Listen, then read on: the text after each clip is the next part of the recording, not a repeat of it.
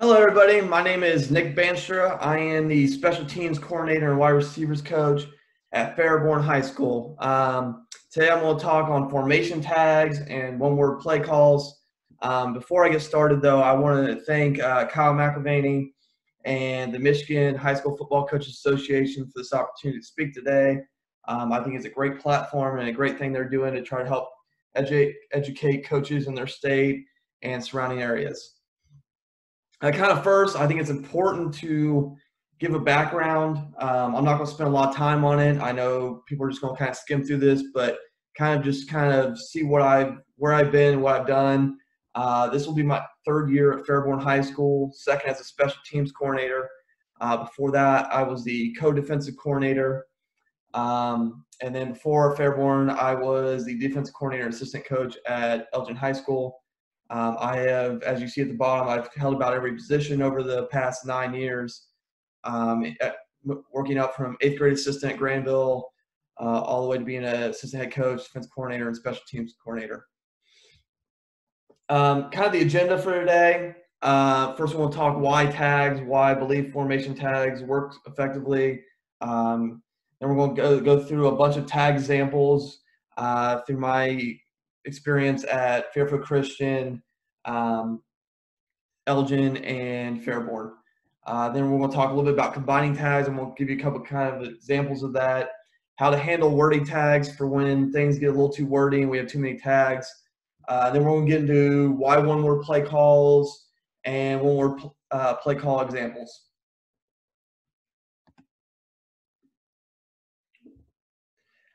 First, why tags? I think it's simple. Simplicity. I'm a big on keep it simple. I apply the KISS method about virtually everywhere I've been. In terms of simplicity, I think tags allow kids to learn what they need. Instead of having 20, 30 formations and kids having to memorize that, they just have to memorize a few terms. Okay, this term I have to be here. It's a lot less. The other great thing about tags, it allows for a lot more multiplicity. Instead of having constantly to create new formation names when you want to get in a certain set, I can now use tags to kind of get in those formations, move my personnel around, keeps a lot of multiplicity. And then kind of another reason is I've had some success with this. When we were at Marion Elgin, 2017 season, using this kind of system, we rushed for a little bit 4,900 yards that season. We had 2 600-yard rushing games. We finished 7-3 and averaged a little over 49 points per game. And also, before I continue this, I want to make sure I give credit where credit's due. First, Derek Catris, a good friend, former boss. He was the head coach at Marion Elgin for numerous years. He's the one who kind of taught me a lot of this. And he's kind of learned it from a variety of coaches, double wing coaches, quite a few of them in Michigan, Dan Terryberry, Jason Mensing, just to name a few. I'd like to also thank his brother. His brother was great, helped me transition and learn a lot of this. He's currently the head coach at Circleville High School in Ohio. But like I said, I want to make sure I give credit to where credit's due. All right, kind of some tag examples.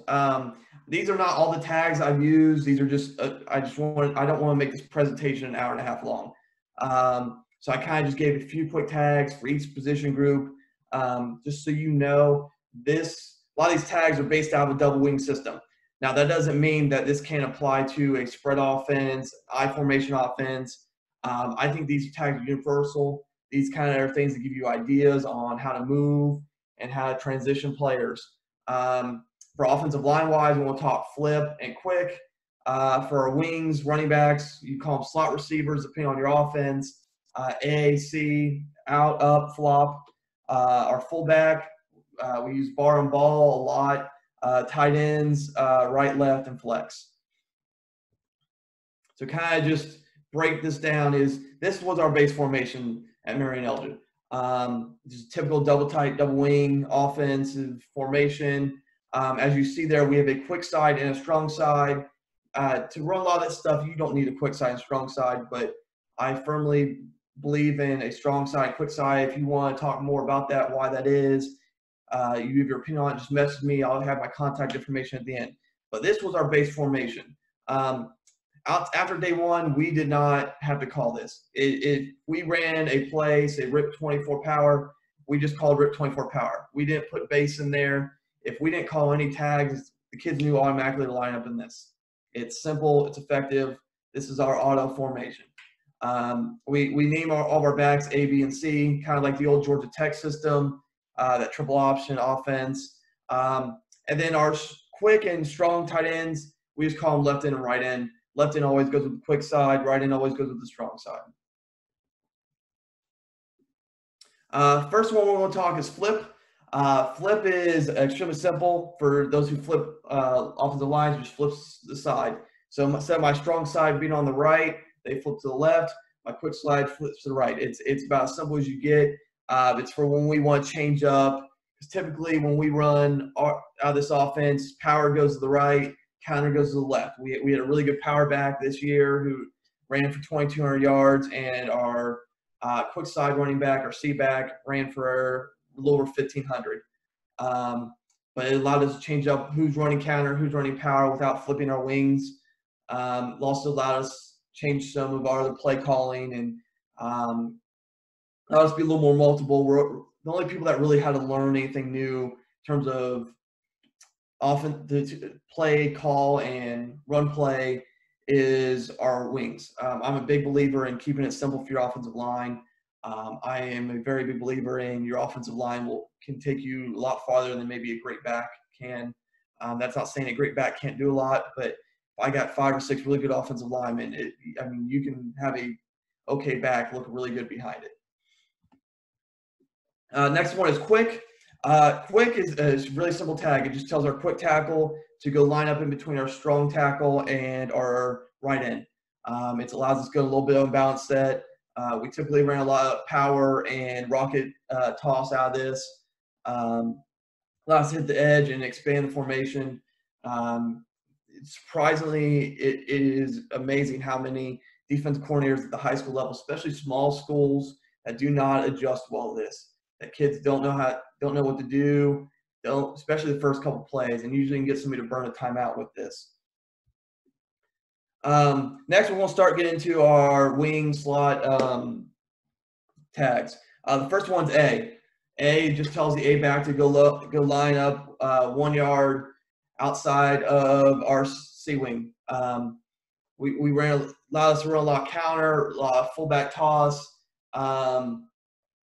and allowed us to expand our passing series. It creates a tight trip set, which gives the defenses a lot of problems.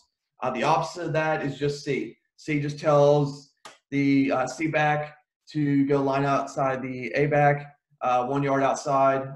Again, it expands, gives you a five side in terms of the defensive count, creates a very unbalanced set for any defense to deal with. Next is out. Out just essentially just turns the formation into a good old ace formation, that classic ace formation. With this, you can also go A out and C out if you just want one of the wings to split out. Again, just kind of the base level of it is out. The A and C backs know out tell me is a code word for them. Allows us to do a lot more things in terms of passing game, and kind of widens and empties the box a little bit. Instead of having 9, 10 guys in the box, we're now having 8, 9 in the box. The next one's up. We didn't use this much this season. We used it, I think, probably less than 5 times on the season. But we use it to expand the defense, give them more gaps to worry about. In all honesty, we probably didn't use this to the potential we could have. We really just used wedge, trap, G down are kind of things we use that season for it. But it just gives it a different look and kind of just causes confusion for the defense. Next is flop. Flop just tells our A and C backs to flip. We didn't use this much because our A back was really good running power and our C back was really good running counter that year. But if you have kids that are very good at both, or that you want to kind of get a change up on what they're running without flipping your line, flop is an easy one to do. They just flip sides. Bar. Now we're kind of getting the fullback series. Bar is actually one of my favorite ones. Bar just puts our B-back right behind our strong guard to the right. If you flipped your line, obviously you just go behind your quick guard, but it goes to the guard to the right. I personally really love this. It allows us to get a little extra fitter to our rocket series. It also allows us to move our wedge instead of running, say, 30 wedge right behind the center. Allows us to run 32 wedge. Gives a great change. It's also one that most defenses don't notice, especially on the field. It's such slight. I mean, if you have a good guy in the box, they might notice it, but by the time you catch it, it's usually too late. But it's a good little just change up. It's also a really good one to combine with some of these other tags, and we'll kind of talk about that a little bit later. Ball is just the opposite. Obviously, he goes behind the left guard, whoever the left guard is. Again, it's great for that rocket series. Also, I forgot to mention with the bar is this is great for sprint out protection. In my personal opinion, allows him to get some width and cut off the edge. So kind of just timing wise, better for the quarterback sprint out and for the beat back. Next is right. We're getting some of our tight end stuff. Right just tells our right end to go next to the left end on the outside. Kind of just gives us a little more strength to that side. And then obviously left will be our left end going outside of our right end. Again, this is not rocket science. These are just simple terms. Typically, we try to name them after the position or have a word that starts with a similar letter or has a similar letter in it, kind of a word association. I am big on word association for our players. Flex. Flex is also one of my other favorite ones. Flex tells both our tight ends to go 3 to 4 yards outside of our tackle to their side. Creates a little bit of unbalanced formations. We tell our A and C backs, if you hear flex, this is kind of the only one they really need to know that doesn't necessarily fully apply to them. It's kind of split the difference between the end and the tackle. Like I said, it kind of gives that little bunch, tight to receiver bunch look. This is actually really great to still run rocket out of. Expands our pass game a little bit. It also widens out the box a little bit, allowed us to run trap and wedge very effectively that season. Next is kind of combining tags. I'm not going to go through every possibility. Like I said, this would take an hour and a half to go through, and there's so many combinations that it would probably take you 3 or 4 hours just to put all that together. But I think combining tags, this is where you start getting really multiple. Combining your tags allows to maximize multiplicity. But at the same time, I would say I wouldn't go necessarily above probably 2 to 3, 3 being the top combining tags. Your wording gets a little wordy at that point. So when you go 3 tags, then plus your motion, plus your play call, I mean, you're talking 7, 8, 9, 10 words. And at that point, it gets really wordy. I would highly suggest avoiding that. And kind of if you want to do that, like when we get to one-word play calls and stuff like that, how to deal with multiple tags, we'll talk about that a little bit later. My suggestion with this is not to go above 2 to 3 tags at once. First, I just grabbed like 2 or 3 of them, just randomly put them together. First is flip quick. Flip quick just tells our offensive line, hey, we're going to flip our offensive line, and then our quick tackle will go, again, in between the strong tackle and the right end. Okay, allows you to go unbalanced to the left. Like I said, it's just easy flip for that. Quick A is a really unbalanced formation. Moves our quick tackle over to the strong side and moves our A back over to the right. We would actually motion our B back a lot out of this and run B back toss out of this to try to hit the edge real quick, overload the side. And then left C. This is kind of, I believe this is a very effective formation. Gives defense a little bit of a conundrum. Okay, we got an overloaded balanced side to the right, where we have a lot of heavy and strong. I mean, we can run our down series, belly, wedge, fullback toss to the right, but at the same time, I mean, I got 2 eligible receivers over there. It's a very unbalanced look. Technically, our tackle is eligible, and though we never ran anything with them, but there's a lot of stuff passing game and run game wise. Counter naked is and naked pass are very effective out of this. Now, how to handle wordy tags. This is kind of where we kind of get in that formation names. One word for multiple tags, because like I said, it gets extremely wordy. It's typically for 3+ tags. It prevents extremely long play calls instead of that 7 to 10 word formation call. You're now down to about 4 words. I would not have a lot of these in there because it goes back to that formation philosophy of keeping it simple. Don't want to overload the kids.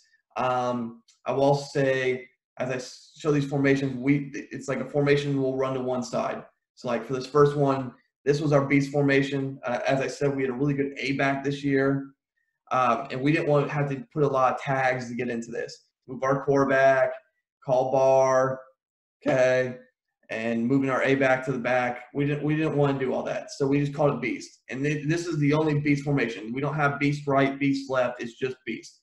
We ran a lot of our power blast series, so our ISO out of this. We had a jump pass out of this. We could snap to the B-back for a wedge on it as well. We also were very lucky this season. We had a quarterback that about 6'3" and could block really well. He's very physical. He's a very good kid. The next one example I'm going to show you is missile. Like I said, we didn't want to create like 5 new tags for this. And we used this a couple of times during the season. It was very effective, especially in our one-word play call series. Like a lot of us go fast, and we ran a lot of wedge and B-back toss out of this. But yeah, like we didn't want to create new tags that shift over our quick guard, bump our A-back, right in, C-back all down. Like, so we just called this missile. Next, I'm going to kind of get into one-word play calls. Yes, there could have been, kind of going back, we had more formations. I think we had like 4 or 5 on the year where we just got too wordy, so we kind of put stuff in. But those are just kind of 2 examples. If you want to see more or know more, just message me. I think I have like one more later in the slide when we start talking more play calls. But again, these are just a brief example to kind of give you some ideas on what to do. Now going back to one-word play calls. Those don't know what one-word play calls are for us. It was just a formation, a motion, and a play all in one. It's stuff we would yell for a sideline. We didn't care if the defense hurt us. We didn't care if the opposing coaching staff hurt us, because by the time you figured it out and broke down what it was, we were lined up and ready to go. We might have been double tight, double wing that season, but we were the hurry up team in our league. There was numerous times where we would run a one-word series where we just started yelling one-word play calls, and we marched down the field in less than a minute and a half.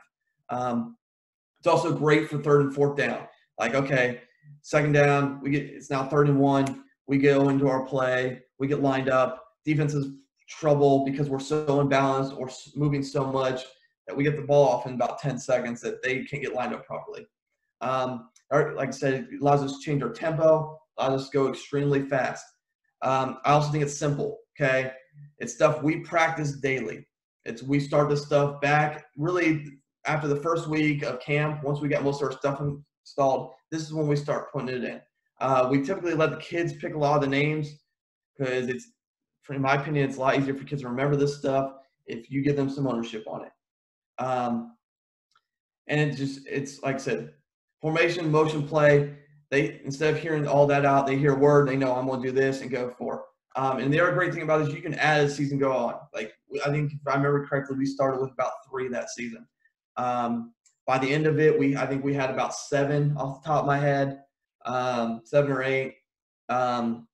You could build on them each week and kind of just add a little bit, kind of stuff you already do. But if you want to add it to that kind of hurry up package, you can do that. You can also it's a lot easier to hand signal in one word than a formation motion play. Our head coach also had some hand signals in it, but after a certain point, he just said, I don't care if they know what the call is. They still got to defend it and get lined up in the amount of time. Kind of the one more examples, I kind of just pulled 3 out of the old playbook. Like I said, we used about 7 or 8 of them that season. Our head coach kind of kept it all houseware, especially kitchen related for some reason. That's kind of what the kids agreed upon and the head coach. And like I said, it was effective. So I'm going to go over knife, sink, and kitchen today. Knife is actually is our base play. It is a play our offense is built around. It's rip 24 power. But kids hear knife from sideline. We hustle. We get our base formation. We run rip 24 power. I'm not going to get into depth right now, all the rules for rip 24 power. If you want them, just message me. I mean, I could talk all day. I love super power. I think super power is a great play. I know quarterbacks don't necessarily love playing in it because they have to lead through and attempt to block the corner or any overhangs. I also want to show an actual defense. And I'm going to go on a quick rant here real quick. This is one problem with going to clinics. Like when you see people talk double tight, double wing, they show a bunch of 4-man, 4-4, and just like 4-3 formations, stuff you will never see. When you run an offense like this, for those who are interested in offense like this, you're going to see 6, 7, 8-man fronts. That's just what you're going to see. And we just practice daily against that. And you'll see all kinds of crazy stuff. You'll rarely see too high. Teams that run too high usually have really good athletes. In the 2 years we ran this double tight, double wing system, I saw too high against one team. It was a very well-coached team. But going back to this knife is just rip 24 power. You hear knife, we're going to line up in our base play. The expectation is to get 5 or more yards.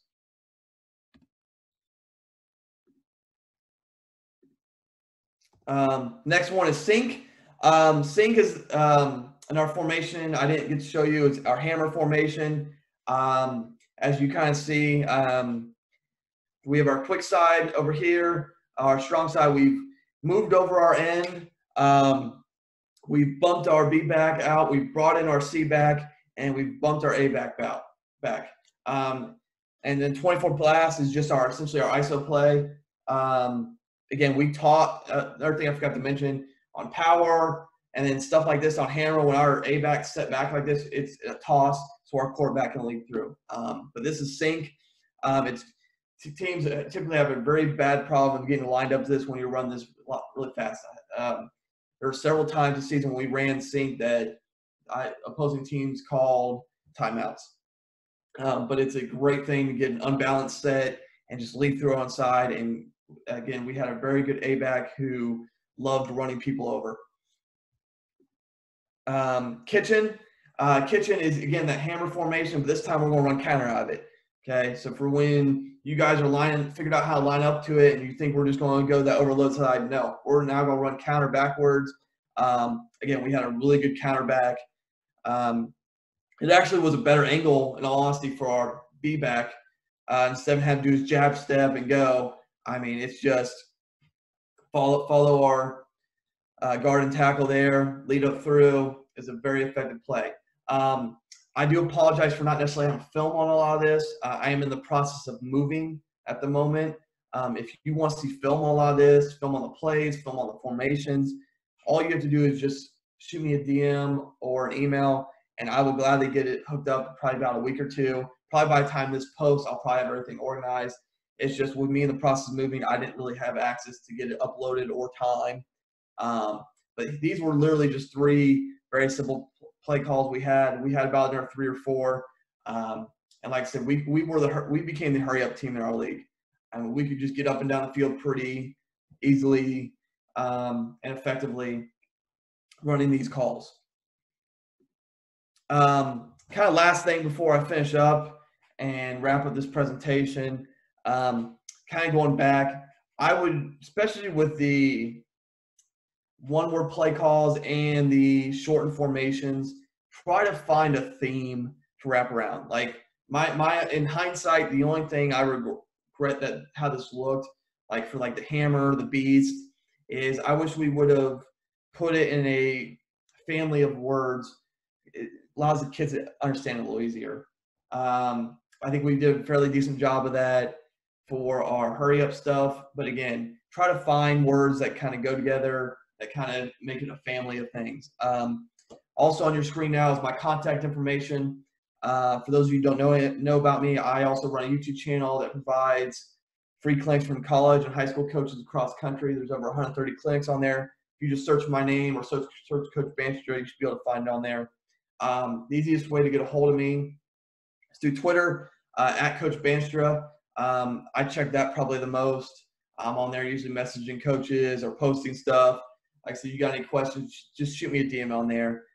Give me a follow. I'll follow you back. As long as some says you're a coach on there, I usually follow coaches back. I'm very big on helping expand coaches and giving coaches a platform. My email is nickbandstra@yahoo.com. I don't check that as regularly, but again, you send me an email, I'll try to get back to you as quickly as possible. And then if you're interested in any other clinics, I've done 3 for cheappigskin.com. One on going simpler, changing from the 4.25 to the 4.4. That's based off my year at Elgin. When we switched defenses, it kind of makes similar and improve what we were doing and kind of right the ship on a struggling defense. Second one was special teams development, were some drills I ran in the off season. My first year going into becoming a special teams coordinator, just kind of generic drills. The third, I gave this past off season to basically changing the culture of a struggling program, kind of things we're doing at Fairborn to change culture, from leadership councils to summer competitions and more. Like I said, I hope everybody enjoyed that. I hope everybody got something out of that. Again, if you have questions, you want to see film, just message me. Like I said, I'm in the process of moving. I will gladly get that to you as soon as possible. And before I get off here, I again want to thank Kyle McElvany and the Michigan High School Football Coaches Association for this opportunity. I appreciate it. I appreciate what you're doing for the coaching community. And again, if you have any questions, just message me. Thank you, and have a great day.